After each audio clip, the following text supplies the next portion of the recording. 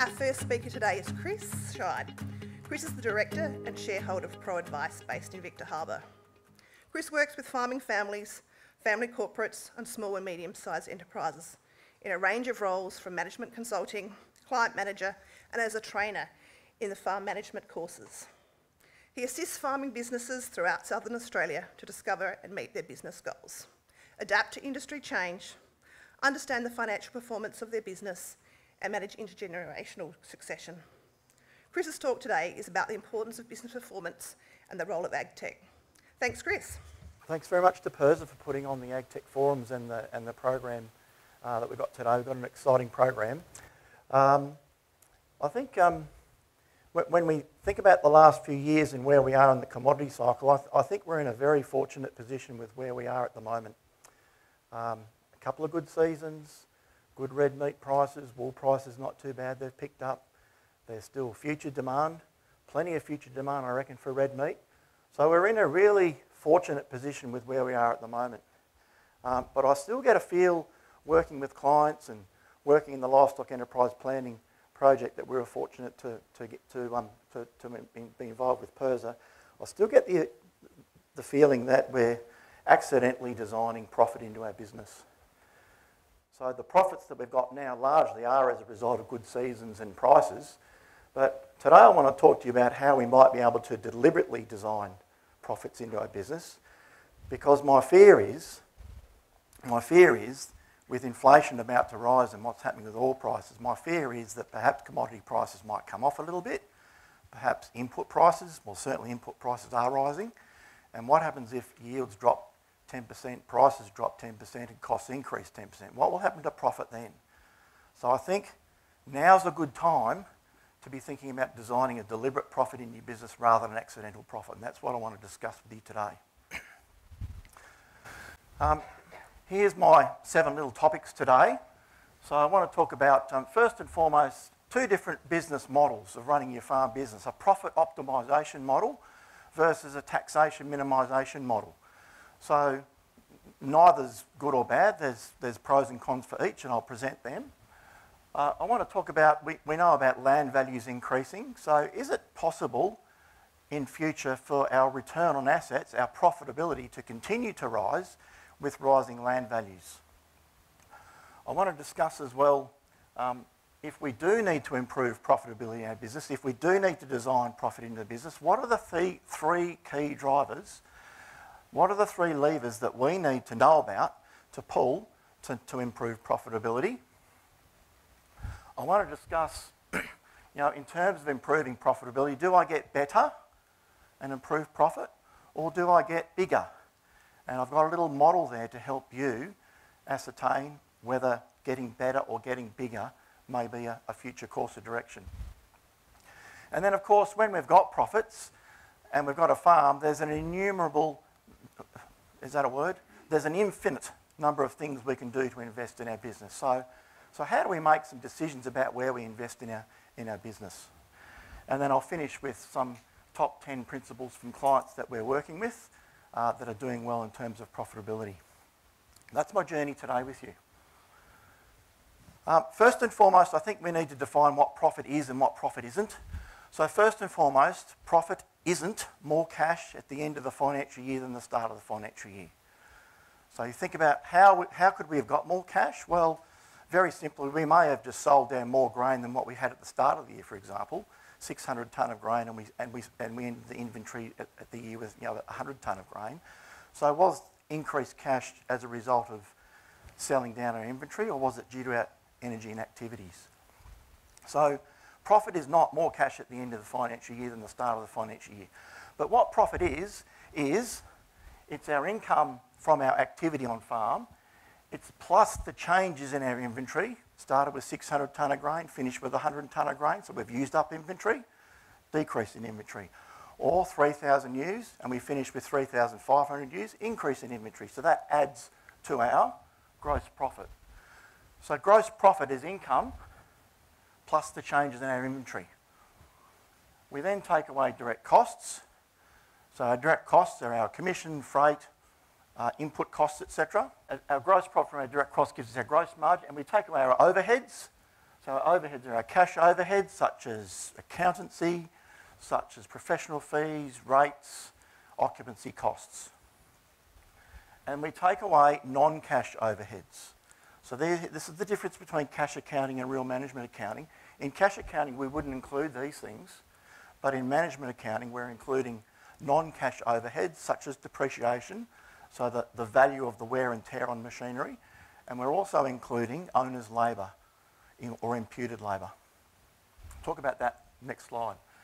So our income plus our trading inventory changes throughout the year, minus our direct costs, minus our overheads, cash and non-cash, equals earnings before interest and tax, EBIT. That's our profit.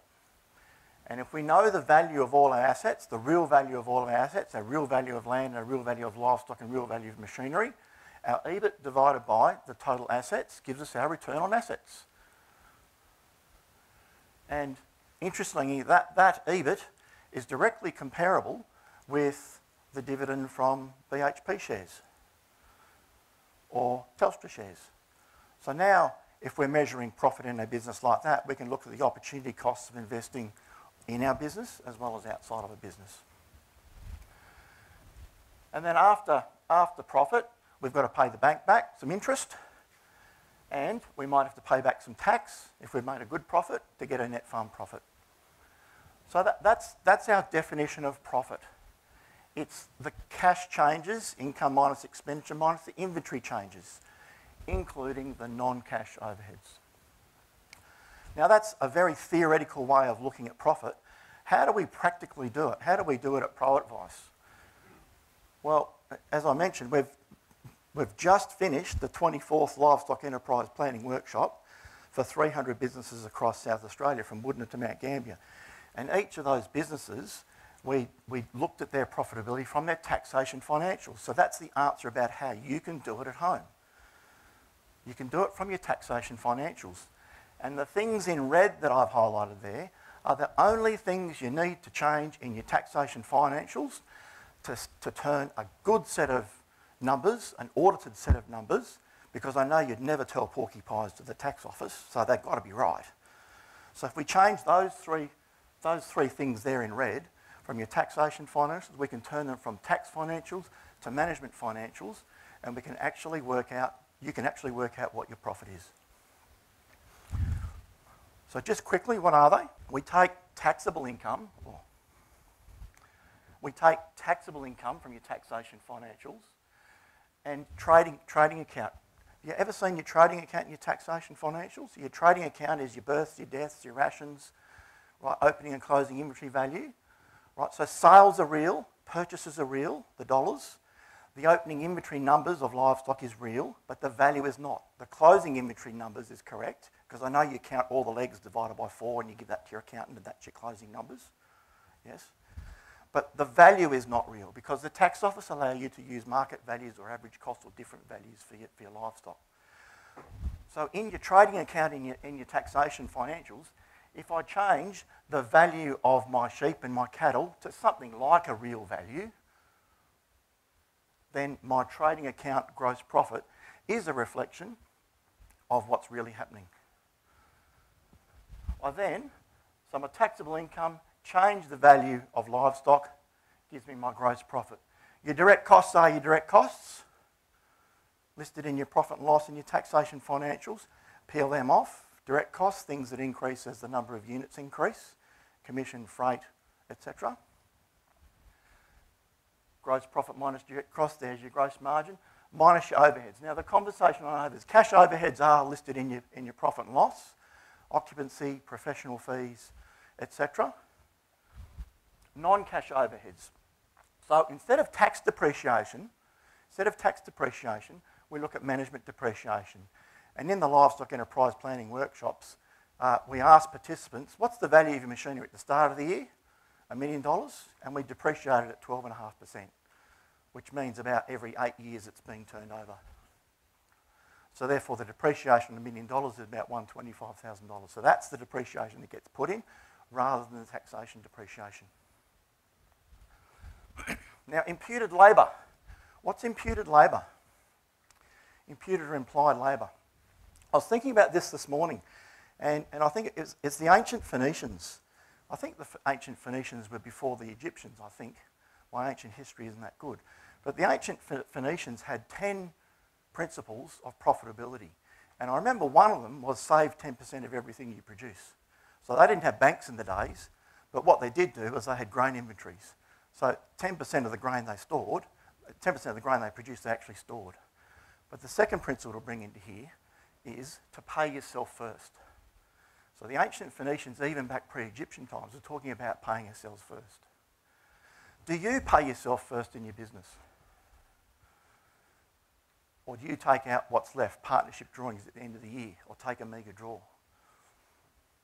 So the ancient Phoenicians back pre-Egyptian times were talking about paying themselves first. What about you? So all we're doing in this is we're recognising what your value is really worth to your business. And imputed or owner's labour, we talk about that. So we talk about that in terms of the first person being the manager and the doer at about $115,000 per full-time equivalent, right? And the second person, not a manager but more a doer, about $70,000. So a 2 full-time equivalent farm, right, a mum and a dad operation, so to speak, is $115,000 for mum, the manager, and $70,000 for dad, the doer, because we know that mums do all the managing, don't we? Yeah. So, quick summary. Tonight, I know you'd be really keen to do this. You can look at your taxation financials. You can look at your trading account, put a real value for sheep and cattle in there, project your trading account, and there's your trading account gross profit. You can change the value. Think about the value of the machinery times by 12.5%. There's real depreciation. And then think about how many full-time equivalents work in my business, owners work in my business, and 115,000 the first and 70 for the second. Now, just before I move off that, what's a full-time equivalent? So the definition of a full-time equivalent is working at 40 hours a week, 48 weeks of the year. So how many people here work 40 hours a week, 48 weeks of the year? No one. Okay, so invariably, and this is the conversation we had in livestock enterprise planning workshops, invariably, you know, mum, the farm manager, is probably 1.5 full-time equivalent, 60 hours, and dad is probably another full-time equivalent. So we're probably looking at, 1.5 full-time equivalents, 115 plus a half plus 70. And that's our owner's labour. That's what we take off. Now, coming back a step, why are we doing this? Why are we working this out? Well, we're working this out because your taxation financials don't tell you the truth about your business. If you're running your business on the profit and loss that's printed in your taxation financials, you might as well toss a coin to decide to invest or not invest in your business, because you've got about a 50% chance that it's right or wrong. So all we're doing with this is we're turning your tax financials into management accounts, real figures, and we're removing the subsidies. We're removing the subsidies of accelerated depreciation and removing the subsidies of not paying yourself what you're worth. So that the profit that you project from your management financials is a real profit due to your management skills and abilities. That's why we do it. Right, so that's definition of profit, what we're trying to do. Profit optimisation versus taxation minimisation. Let's just discuss that quickly. It's not a trick question here, but what are the outcomes if taxation minimisation is the focus of your business? What are the outcomes? What do you get? Would anyone be courageous enough to speak? What do you get if you aim to minimise tax? What do you get? I reckon you minimise tax, correct? You get that. But if all your problems look like nails, then the only tool you got is a hammer, isn't it? That's the only tool you use. So when you aim to minimise tax, what does your accountant do? So your accountants are very good, not besmirching accountants at all. There's an excellent role, and I'll talk to you about the role for accountants but in a minute. But how do accountants minimise tax? Well, They use taxation rules such as instant asset write-off or accelerated depreciation, farm management deposits, etc., and use pre-provisioning for interest, etc., bring forward provisions. So they do tricky things or different things that they're allowed to do in the Tax Act to help minimise tax. And the outcome of that is that you minimise tax. The outcome of minimising tax, to me, is I reckon that there is less or no profit. And I question whether there is choice in your business if there's not profit. You're not paying tax, but if you've got no profit, where do you invest on farm? It's only through borrowings. Where do you invest off farm? Perhaps you can't. How do I live better and go on a holiday or send the kids to school, good school? You can't. And how do I repay debt? You can only repay debt when you're paying tax. So while one is taxation minimisation and profit optimisation, one of the impacts to me of taxation minimisation as a focus of your business is that invariably there's less or no profit. And in my career started around 1990 and we saw a hell of a lot of that for about 10 years. We'd come out of the wool crisis and there was a hell of a lot of taxation minimisation. I think another thing is borrowing ability is limited where your taxation minimisation. I see there's a couple of bankers here today, and my understanding of the Banking Royal Commission from about 3 years ago now is that in many cases where the bank manager sees a loss in your profit and loss in your taxation financials, they have to tick the box of loss. Where they see a profit, they tick the box of profit. So if they're ticking the box of loss, that's going against you, and perhaps borrowing is threatened to some degree. And I think as well, IAWO, instant asset write-off, I suspect there's a day of reckoning coming for us this year or certainly next year with instant asset write-off. So instant asset write-off is where the Taxation Department, the Federal Treasury, said at the start of the global pandemic that we need to stimulate expenditure and investment in the business. So we'll give you an accelerated 100% write-off on machinery that you purchase. Now, if you're on that scheme, then to stay on that scheme and continue to write off 100% of depreciation every year, you've got to keep investing in machinery. Now, many depreciation pools that I see are at zero, and so while there's no tax that they're paying this year because depreciation is so high, taxable profits are zero, what happens the next year when they can't continue to replace machinery and there is no depreciation on the profit and loss? Taxable incomes will increase, profits will be there, tax will be there that will need to be addressed. Now, the Federal Treasury, they are a smart group of people. And do you think they knew that? Absolutely they knew that. They knew that they would stimulate investment in the economy, headers and tractors, etc. It's, what, a year and a half to get ahead of now? They knew that would stimulate the economy. They knew that they would take less tax and take a hit.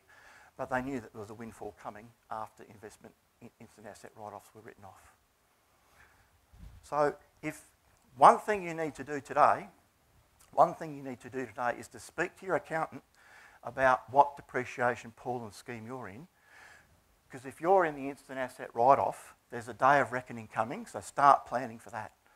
And I was thinking this morning too that if you haven't put in your 21 taxation financials, which are due middle of May, there may be an opportunity to speak to your accountant about, can I change the pool that I'm in, for example? And if I can change the pool I'm in, perhaps it's a little bit better for me to pay a little bit of tax this year, this financial year, rather than paying a whole lot of tax in future financial years.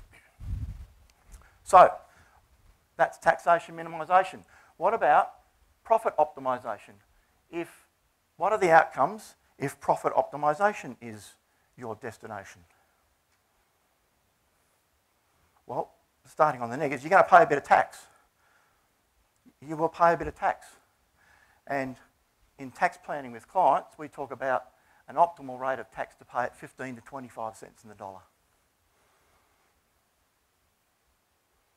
Now, the outcomes to me, or the outcomes that I've seen with paying with that sort of level of tax rate, is that there is surplus cash left over. So I was only looking at a client's figures yesterday. They've got a $2 million turnover. We just finished their tax. I've got an annual general meeting with them in 2 weeks' time, and they're paying 26.5 cents in the dollar tax. That's a lot. But in the last financial year that we purchased $4 million worth of land, we made 4 contributions of $25,000 into superannuation to help minimise tax for the family. So we did a whole lot of different things, and there's still cash for that business left over at the end of the financial year for them to do things. A holiday, pay off debt, etc., and they are paying off debt. So while focusing on profit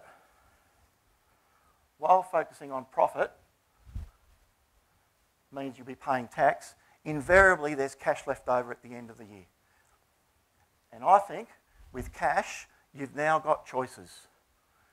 And the choices you've got are that you can invest on farm, you can invest off farm, you can repay debt, or you can live a bit better. You can do the kitchen for mum, you can have a beach house, you can send the kids to the school that you wish. And that's what I'm about when I'm working with clients, how to optimise profit in their business. And then I bring the accountant in and I deliver the result, the expected result to the accountant. I say, now minimise tax.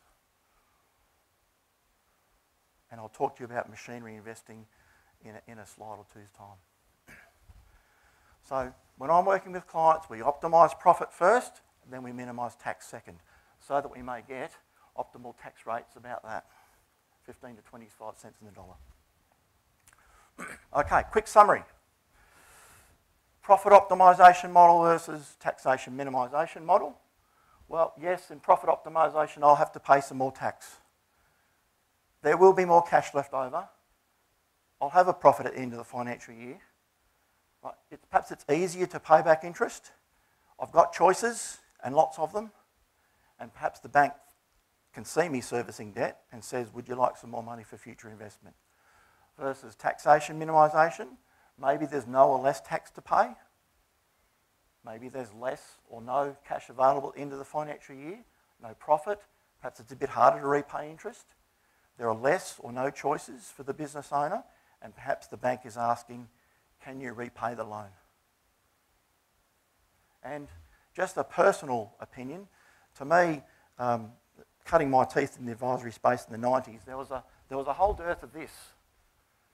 And I just wonder whether our kids, perhaps not returning to succession, not returning to the farm, etc., are as a result of 5 or 10 years of us not paying tax, not having choices, and our kids not seeing that. Let's not let that happen again. Let's let our profit improve, and let's let our kids see our profits, see enjoying our business, so that they want to come back to the farm with us. Okay, land values increasing. Is it still possible to improve profitability with land prices increasing? Just to go backwards to answer this question, so down the bottom here, 1990 to 1999, there's 10 years there in that block. There's 10 years in this block, and there's 10 years in this block. There's 30 years of return on assets for different industries in South Australia. We're looking at the return on capital, excluding land values appreciating in price. So it's return on assets. The green are wheat producers for the 10 years, 90 to 91. The red are mixed livestock producers. The yellow are sheep producers, beef producers, and finally sheep beef producers. So that number there is 3.7. Clearly that's 0. So in that 1990 to 99 period, wheat producers were doing well. 1990, I know, the reserve price was pulled out in 1989. We had 160 million bales of wool and 160 million sheep, and in 1991 we were shooting sheep for $1. The wool crisis continued through to the next decade, and we probably cleared 160 million bales of wool sort of 12 years later.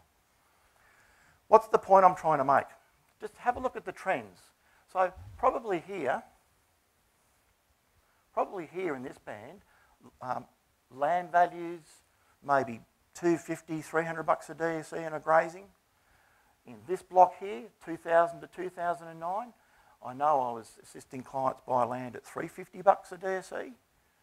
and 2010 to 2019. So at the tail end of that, we were looking at $800 to $1,000 a DSE to buy grazing land, cropping land, of course, similar. So while land prices have been increasing over that time, and while we're only looking at average returns for different industries in South Australia, on general, you could say that average return on assets have increased while land values have increased. Now, they're not at 5%, but there's a general trend of increasing there. So I'm confident with businesses that are designed well for profitability, there's businesses that are designed to look at profit optimisation, businesses that harvest good prices, good seasons, keep costs low, right, that there will be good profits into the future. Right. If we are to design profit deliberately into our business rather than accidentally, let's look at some key principles about how we do that. So let's have a bit of a deep dive into profitability principles. Now, I know many have seen this, so I'll quickly go through this slide, but to me it's a seminal piece of teaching in terms of where the functions of profitability come from. So this is your Bachelor of Agriculture, or this is your Bachelor of Economics degree in 10 minutes. So if we design a business, we track the dollars along this axis and we track the number of units, be it number of sheep or cows or area we crop along the bottom. If we design our business from the start, we need people, we need machinery, right? We've got a whole lot of overheads to run our business. We drench sheep, we sow a crop, we sell cattle, we've got direct costs, and our overhead costs plus our direct costs gives us our total costs. We sell some sheep, we sell some cattle, we sell some crop, and we've got income. And at that point there, called break even, everything above that line is profit. So our income is greater than our costs, so we're in profit. And at this point here, our costs are greater than our income, so we're at loss. Okay, so far you've completed the first semester of your agriculture degree. So let's get to your bachelor's degree now in economics. So if we're here at break even, what can we do to improve profitability?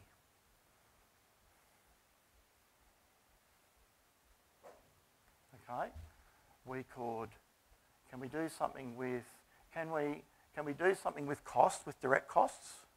Could we increase direct costs and increase production or price? Could we put fertiliser on, more fertiliser, and get a response? Could we do something like grain marketing? A client I work with, we spend $1 a tonne a year on grain marketing, and last year we made $3 a tonne. $3 per tonne from grain marketing minus $1 of cost is a $2 margin, divided by $3 of the income is a 66% gross margin ratio. Spend $1 of direct cost to make $3 of income, there's your gross margin ratio. So we could increase direct costs, increase production, or get a better price, right, and we'd increase profit. Would you agree with me there? So that's yes, and that's no. Okay? So let's try it, everyone. Would you agree with me? Yes. Right, thank you. Okay, so that's one thing we could do. We could increase direct costs. That would change our income. We would increase our gross margin. Could we reduce direct costs and improve our margins? Yes, we could. We could, as long as we didn't affect production or price. Okay, so the first one we're talking about is improving gross margins. The second cost there is overheads. Right, can we reduce overheads? Right, what are overheads? Overheads typically are people and machinery. Right, it's hard to manage and deal with people. It's hard to run a business with less machinery, hard to manage a business with less people, right, but it can be done. Often when I come to businesses and look at succession planning and I've got 3 generations around the table, I'm thinking overhead ratio here. So succession planning can be assistance in terms of reducing overheads. Overheads can be reduced, but they're very difficult to do so. So first thing we can do is we can improve our gross margin. We could lower our overhead costs. And the third thing we could do is we could increase our turnover. So if this was 3,000 ewes, if this was 3,000 lambs produced, if we could produce more lambs, better lamb survival, better lambing percentage, well then our turnover would be here and we would be in profit. Now, there are only three things you can do to improve profitability in your business: reducing overheads, improving gross margins, or increasing turnover. And that's the same for your business, for my business, for a bank's business, for the football club here. So the question is, which is it for you? Do you need to increase turnover? Do you need to address overheads? Or do you need to look at the margins of your enterprises? And in the livestock enterprise planning workshops, my assessment would be, of those 300 businesses, would be about 7.5 out of 10 need to address, for those that are lacking profitability. Some were very profitable, but for those lacking profitability, about 7.5 out of 10 need to address turnover. About 2 out of 10 need to look at their overheads, and 1 out of half, I think it is, half out of 10 need to look at gross margins. So by far and away, improving turnover is the predominant vehicle for improving profitability. Okay, only 3 secrets of improving profitability. There's the key ratios. So turnover ratio is our gross profit as a proportion of our total assets. We want $15 of gross profit for every $100 of assets. Of our gross profit, we want to retain 35%, or we want to spend 35%, retain 65% of our gross margin. And we want to spend no more than 35% of our gross profit in overheads. If we have those ratios, then we have an operating profit of 30%. There's our return on assets, EBIT over total assets. There's our return on equity. Lease businesses, if our return on assets managed is greater than our return on assets, if our profit on our own business plus our lease business is greater than just the profit on our own business, then we're using lease funds well to grow our business. And for debt-funded businesses, if our return on equity is greater than our return on assets, if the return on our equity, what we own, is greater than the return on the whole business, then we're using debt funding to grow our business. Okay, how do we fix overheads? We need to look at people and machinery invariably. People talk to me about succession planning. I was on the West Coast a couple of weeks ago with a final livestock enterprise planning workshop, and there was a business there that had $3 million worth of machinery, $1 million worth of income. A 3-to-1 machinery to income, when 1-to-1 is pretty good. So there's some things to think about there for that producer in terms of perhaps contracting, using existing labour to expand their business and utilise machinery a bit. So other things we can think about are substituting machinery ownership for contracting, succession planning, as I've said. For turnover, turnover is about production and price. So anything that increases production or increases price improves your turnover. So at the moment, wheat prices are pretty good for this harvest coming up in December 22. They've taken a little bit of a kick. So maybe there are opportunities to look at securing wheat prices for next year, securing price. And for our gross margins, we're looking at anything we do to increase turnover or reducing direct costs or the combination of both will assist with the gross margin ratio. And often if I see businesses have lots of enterprises and looking at diversifying, they can be businesses that have gross margin issues. Okay, a quick dive, one slide into banking ratios and then bring it all together. So banks are asking 3 questions. First question, can you service the debt?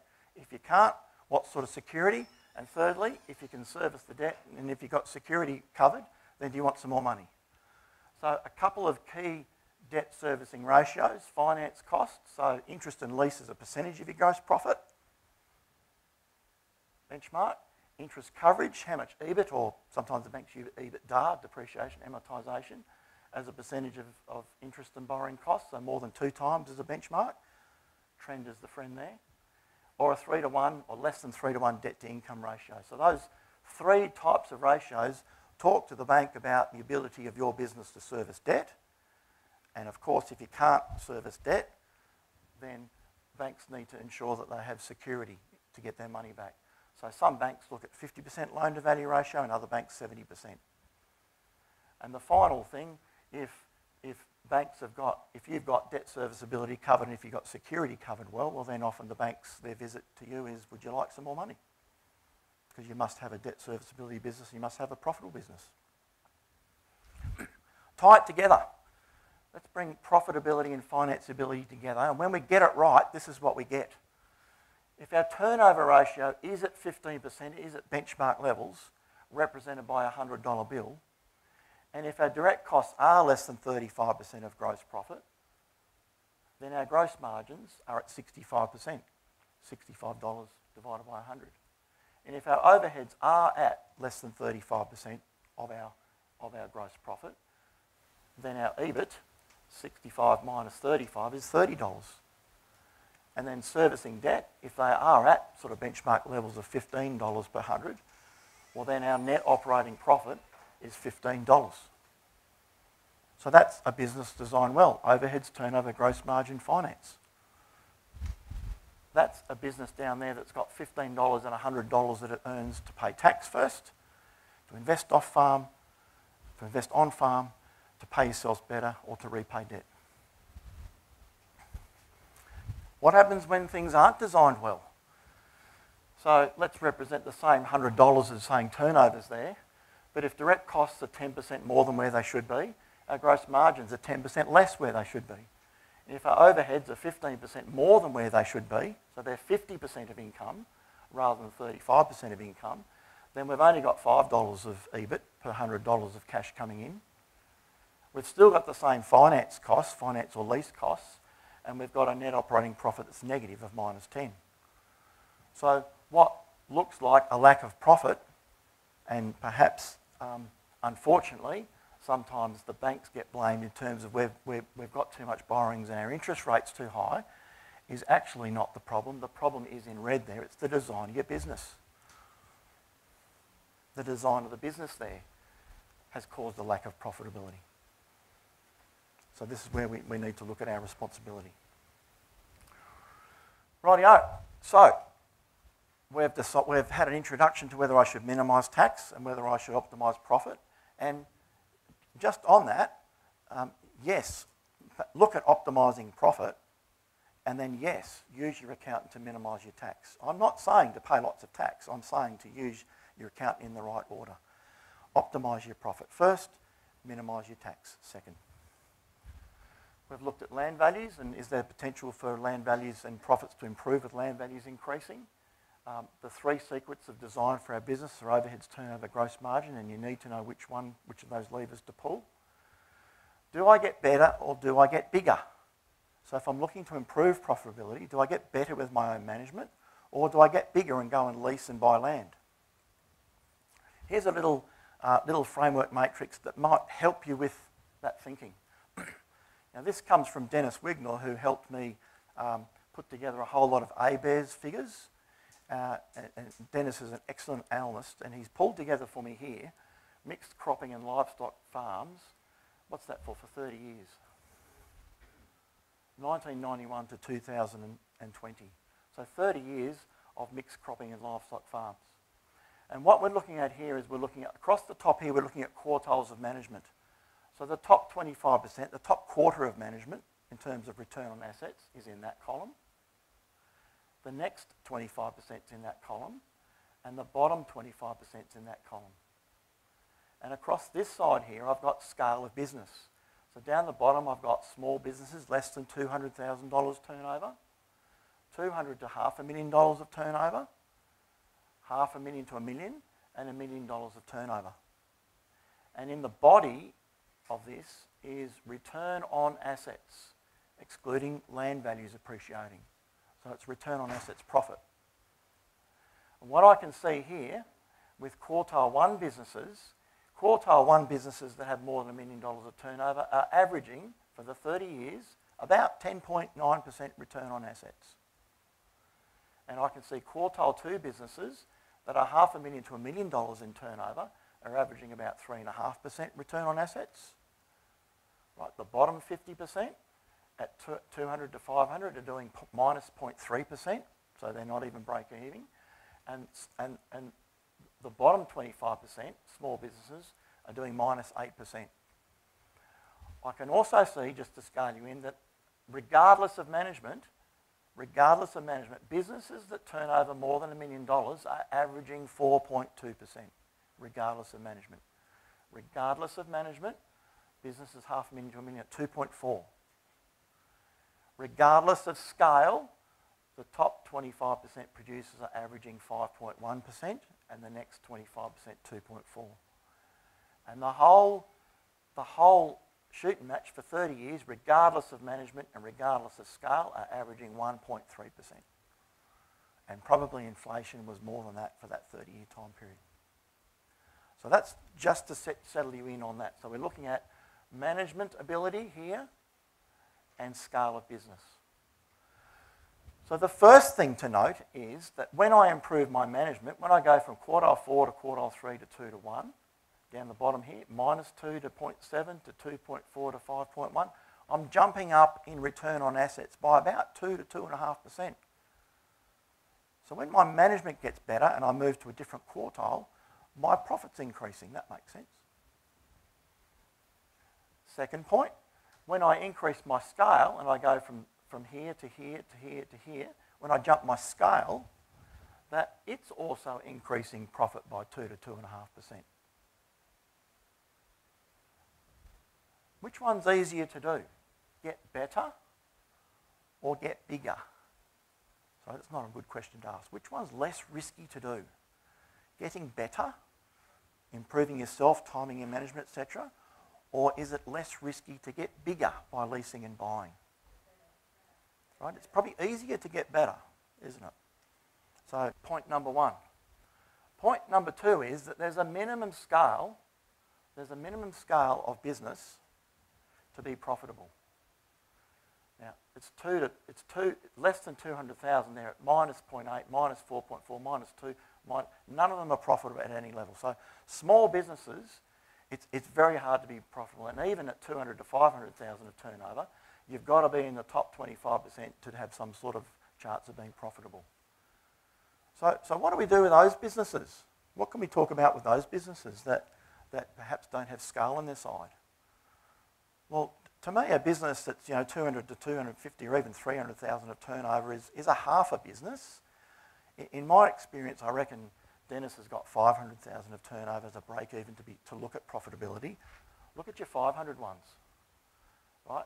You can be average at 50% and there's a 3.5% return there that's possible just because you've got scale. But if you're smaller, then you've got to be top 25%. So to me, with smaller businesses, it's about what they do. So rather than it being a 6-day-a-week business, maybe it's a Monday, Tuesday, Wednesday business for their 300,000 of turnover, which is equivalent to a 6-day-a-week full-time business. So Monday, Tuesday, Wednesday for $300,000 of turnover, and let's do something else, or think about doing something else on Thursday, Friday and Saturday. Maybe it's off-farm work. There's plenty of off-farm work there that's available. So that's the conversation with smaller businesses. Well, they can still be profitable, they've just got to scale back their time and design appropriately. Next point, producers at or above the 500,000 of turnover can aspire to be profitable, can aspire to be at the 4% return on assets.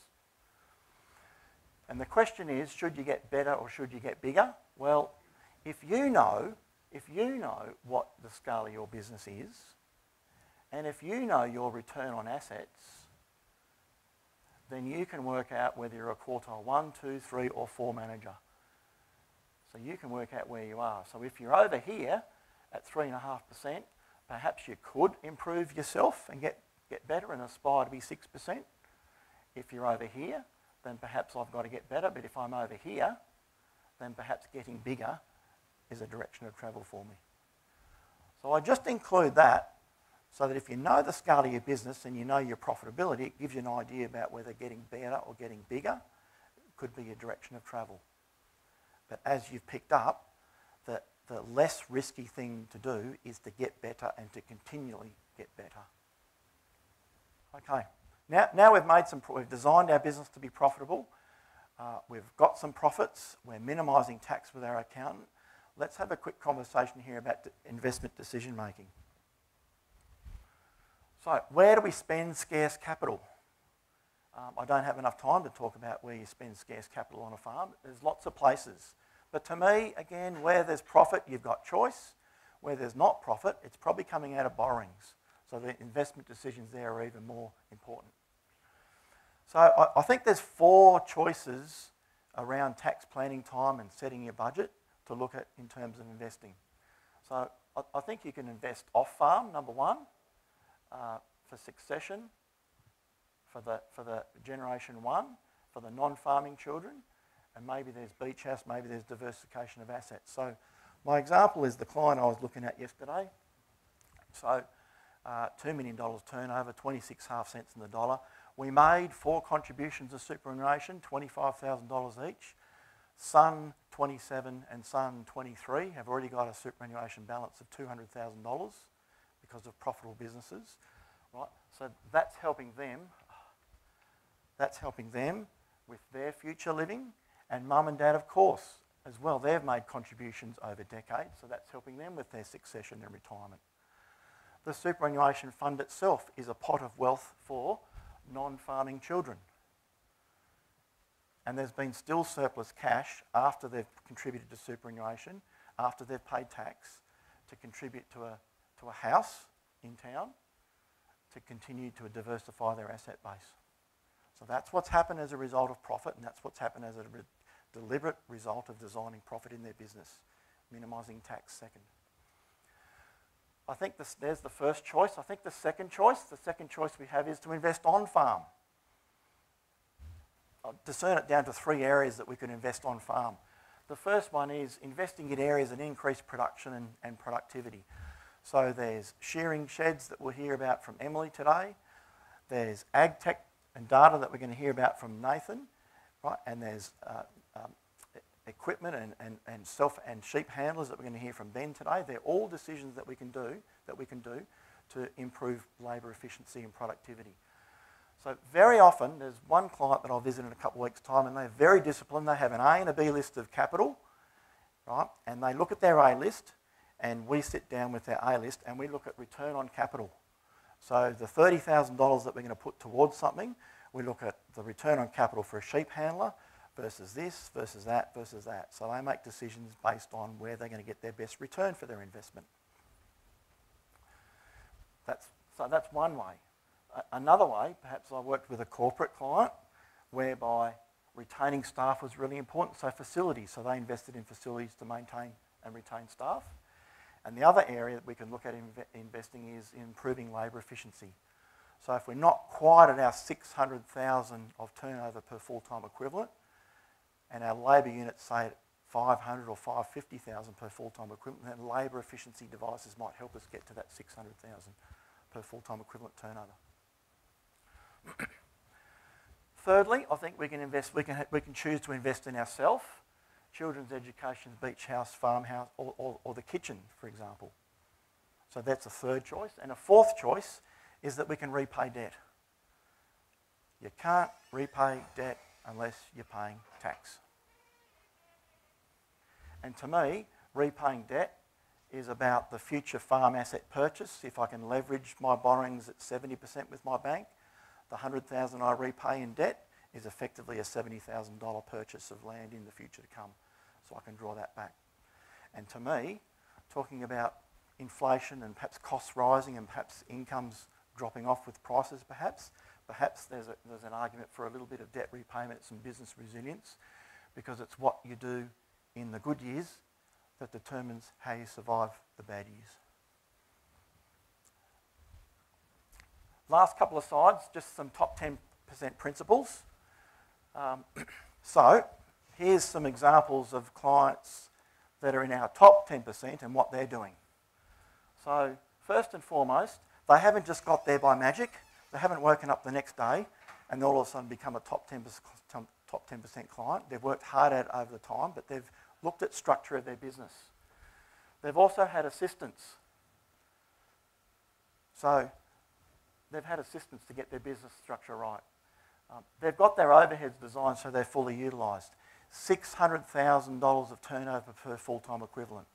If you're a 2 full-time equivalent business, right? It's $1.2 million of turnover. If that's where you are, you've got labour utilised at their right ratios. If you're at $1 million and you need to get to $1.2 million for 2 FTEs, then that's where leasing comes into the conversation or other opportunities there. And where we add that extra $200,000 from leasing, for example, and we're not adding overheads such as machinery, we're just utilising existing machinery, utilising existing labour, now we're fully utilising our labour. To me, specialisation focuses energy and reduces overheads and keeps it simple.